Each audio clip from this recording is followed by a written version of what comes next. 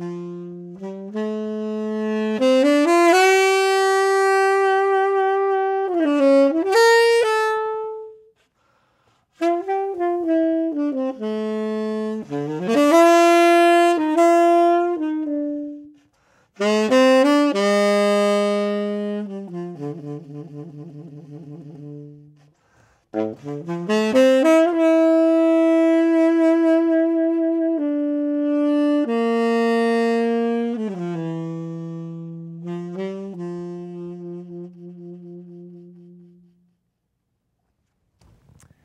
to see you back. Glad to see you're still at it. And at this point, we're starting to build a really good foundation for playing the saxophone.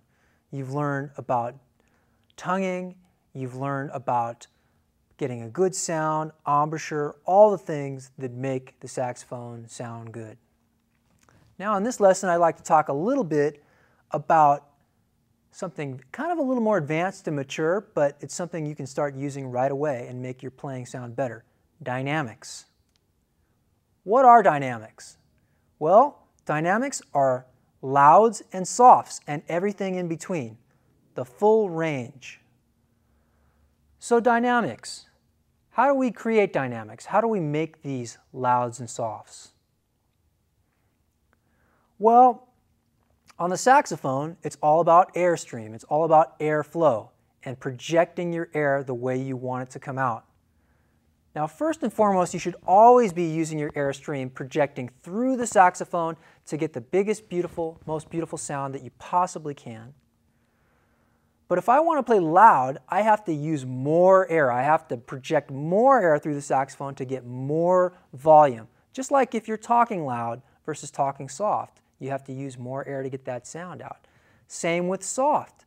I have to use a little bit less air, but to still get a nice rich sound, I have to project and I have to support my air from deep down in my stomach through the saxophone, and oftentimes I like to think of my sound, whether I'm loud or soft, as going all the way across the room. I'm going to demonstrate for you right now the full extreme louds and softs just on one note. I'm going to start soft and I'm going to go really loud. Let's use the note E, the note that you know. Starting soft, going loud, and then back down to soft.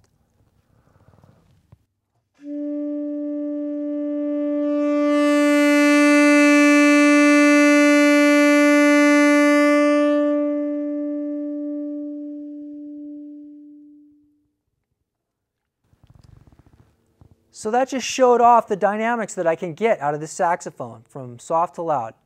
Now, using dynamics are very important in music. It's how you get your expression. You can play expressively.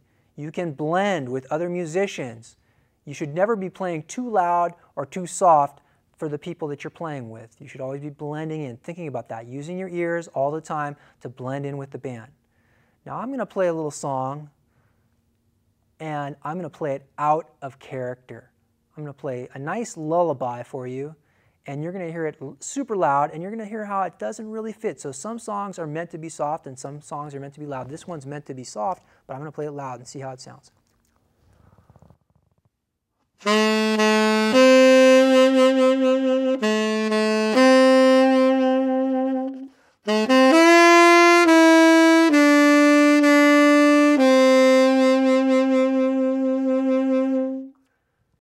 Now that doesn't sound too good when it's loud. It's not going to put anybody to sleep. It's going to wake people up. That's a wake-up call. But that's a lullaby. It should put people to sleep. Let me play it the right way now.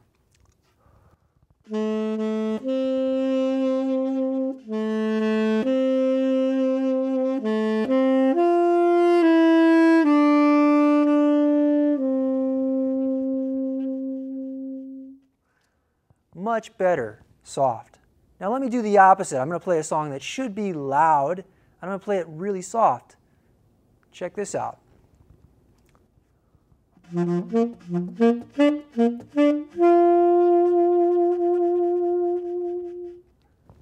that's a fanfare. That should be played when someone important walks into the room, like the king or whoever. But it doesn't work if it's too soft. No one's going to pay attention. So it has to be played like this, loud.